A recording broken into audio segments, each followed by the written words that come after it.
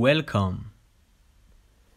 This video shows how to open a MP3 project, how to display scans, and how to draw regions of interest.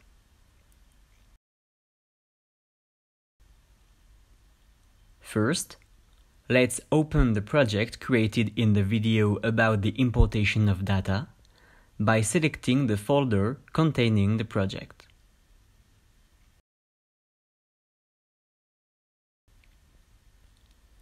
The database manager is filling up with the data of the project. To display a scan, just select it and click on Load.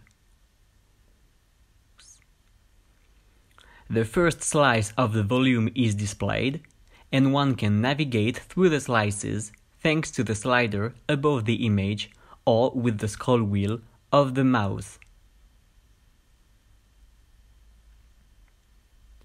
The three buttons allow to change the orientation view from axial to sagittal or coronal.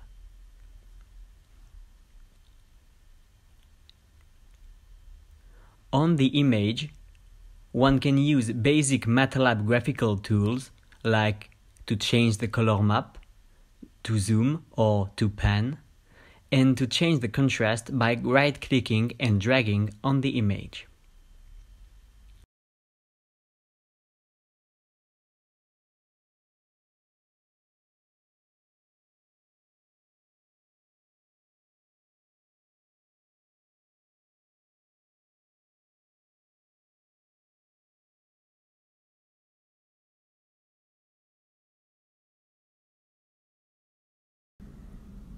Thanks to the nature of the Nifty file, MP3 can display up to 4 scans in the same referential, which can be chosen above the images. The 4 images adapt themselves to the referential scan, which implies to adapt their resolution and their field of view.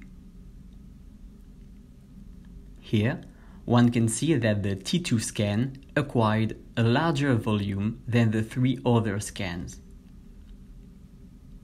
When changing the referential, the field of view adapts itself, as well as the resolution, which is better in the T2 referential.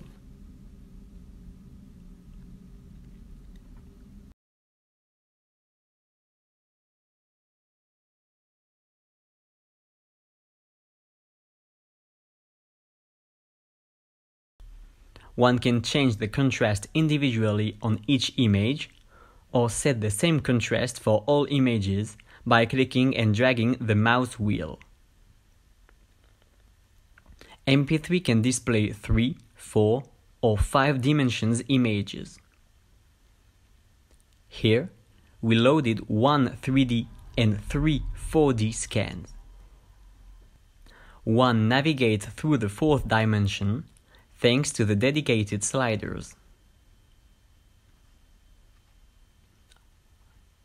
In order to draw regions of interest on a slice, click on the ROI button, type its name, and contour the zone of interest with the cursor.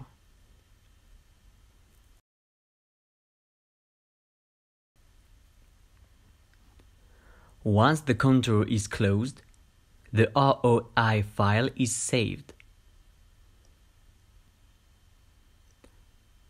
One can see its name in the volume of interest list and display it just as a scan.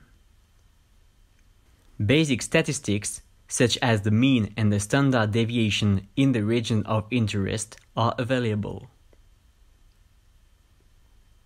Another way to draw regions of interest is to use an algorithm published by Wang to automatically detect the contours. Just draw an initial ellipsis and let the algorithm tune the contour.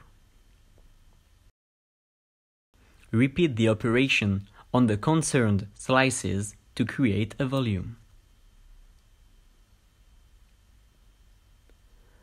For this example, we decided to segment for each session a region of interest representing the tumor and another representing healthy tissue.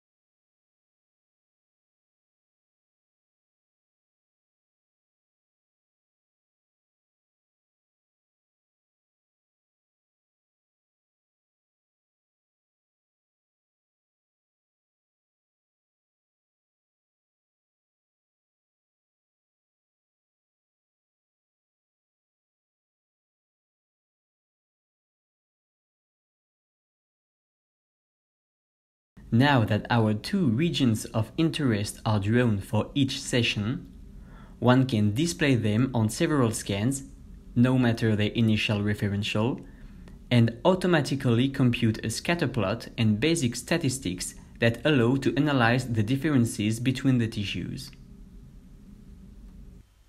Don't forget to regularly save your work by clicking on the Save icon.